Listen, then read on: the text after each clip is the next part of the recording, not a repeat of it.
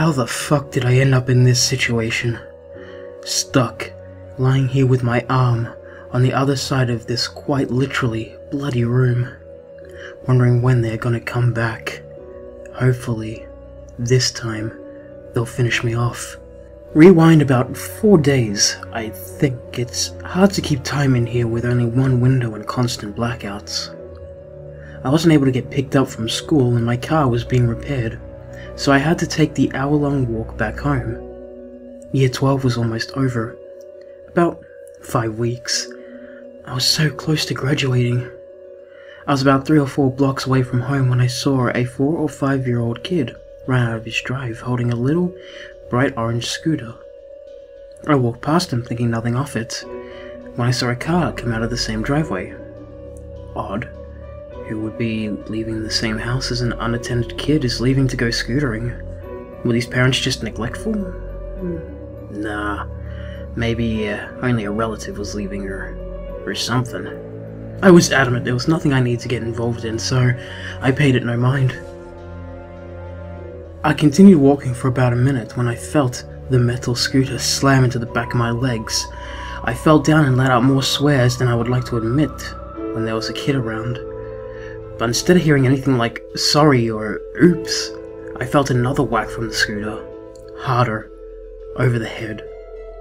The last sound I remember were the screeching tires, not the tire of a worried passerby though. No, far from it. I woke up, tied to a cold steel table.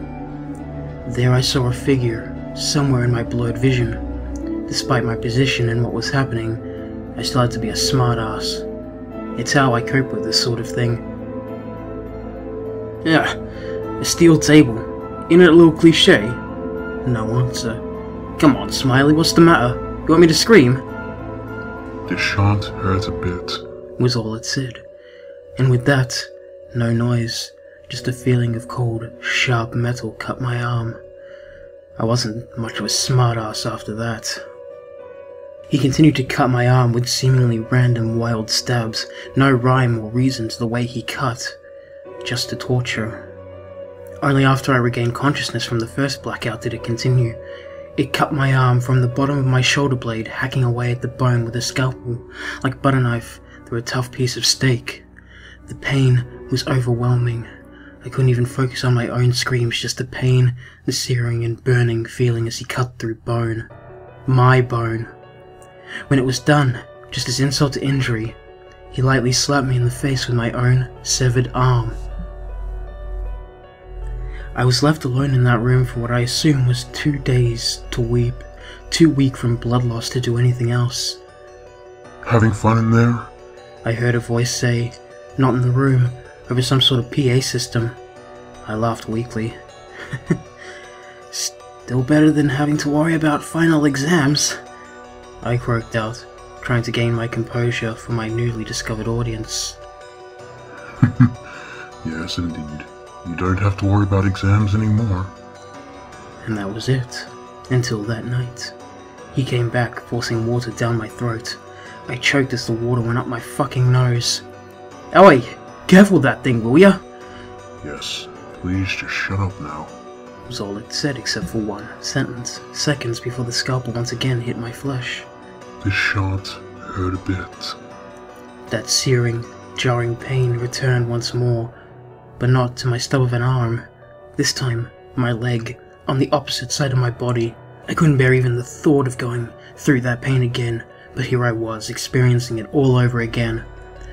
Once the limb was detached, I unwillingly kicked myself in the eye and was left until morning. In the morning, on what I assume is day 4, I was shaken by the figure. For the first time in 4 days, my vision wasn't blurry. A man, looking to be in his 50s or 60s, was beside me. Let's go. That voice, the same one I heard before. What now?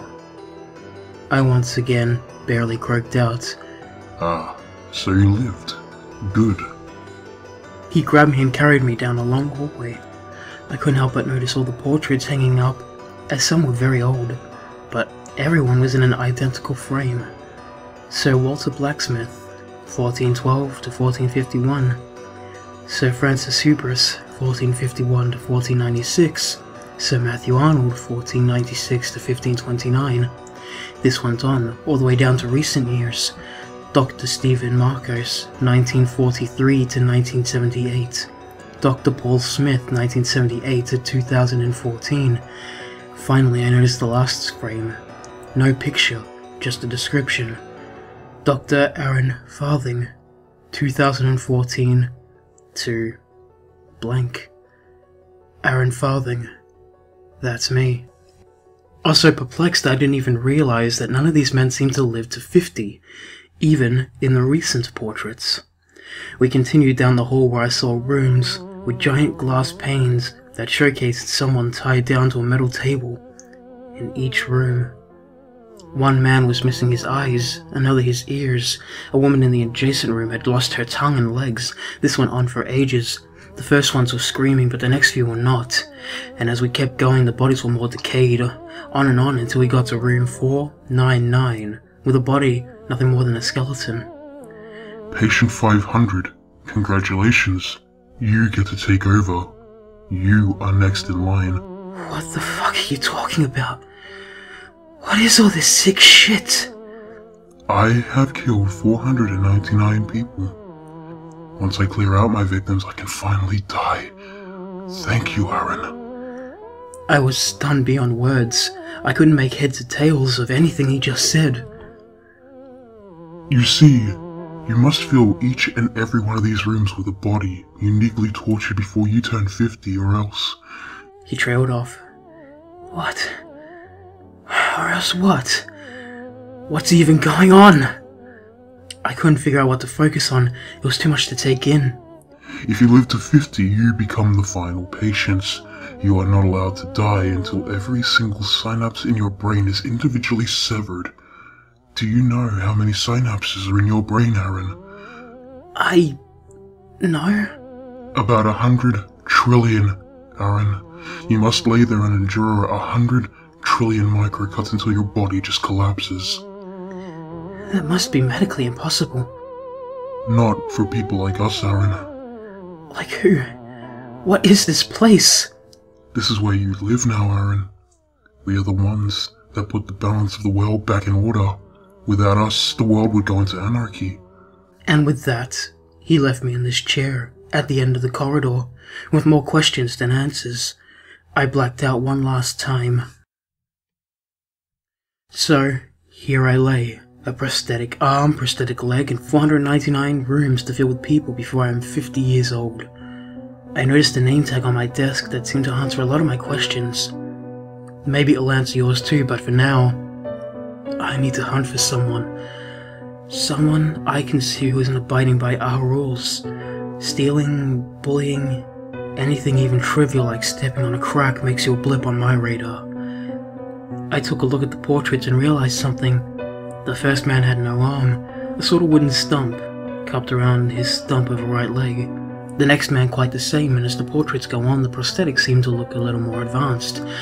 I'm unsure what this means right now, but I assure you more information will come up once I know anything, but for now, I have no choice.